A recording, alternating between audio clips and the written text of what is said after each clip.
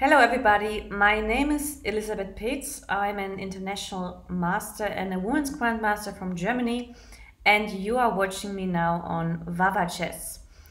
I'm starting with a Q&R question done by Vava Chess, so I will start with the very first question. Fischer, Kasparov or Carlsen, who do you think is the greatest chess player of all time and why?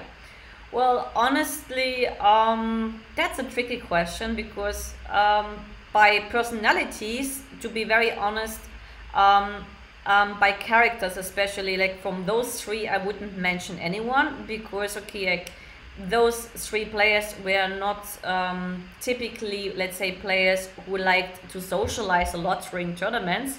Maybe this is the reason why they are so good. But actually, I always preferred characters which are like very like cheerful and they would talk to you. I mean, to give a good example, for example, like I was always a huge fan of Vishwanathan Anand, because like he is someone like you had the feeling you talk to a normal human being and you don't talk to someone who is like above the planet and it's not reachable.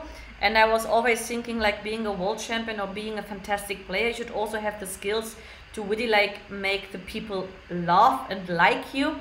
And for this reason, from these three, actually I would prefer not to name anyone, because actually I never like happened, okay, Fischer I never met because like I didn't have a chance to.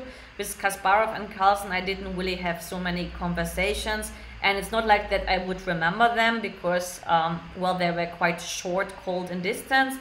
But I mean, like I remember my conversations with Anand, even with Topolov is a very nice guy.